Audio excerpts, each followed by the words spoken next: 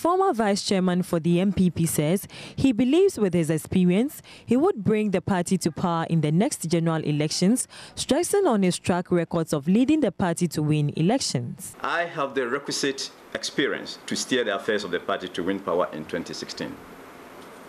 It is on record, and it is known to all party faithful that I, Stephen Tim, crisscrossed the length and breadth of this country between 2001 and 2005 to win power for the NPP.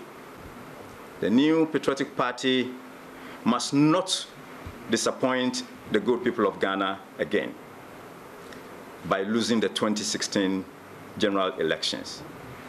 For this reason, it is imperative that we elect party leaders who have what it takes to win elections.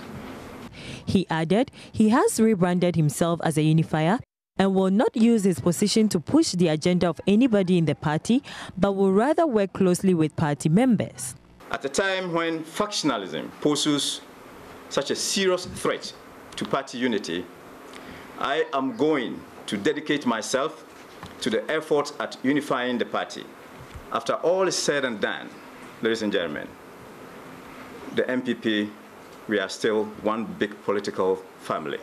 And this being an intra-party contest, we will have to come together again and work in tandem to ensure victory in the 2016 elections. Stephen Intim added that as a system engineer, he will pursue an increasing usage of technology in running the affairs of the party in areas such as database management, gradual dissemination of internet usage, and election monitoring. Stephen Intim promised the party his campaign will be devoid of insults.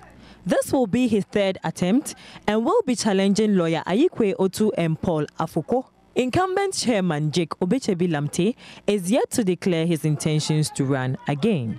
Matilda Wemege's report for Joy News.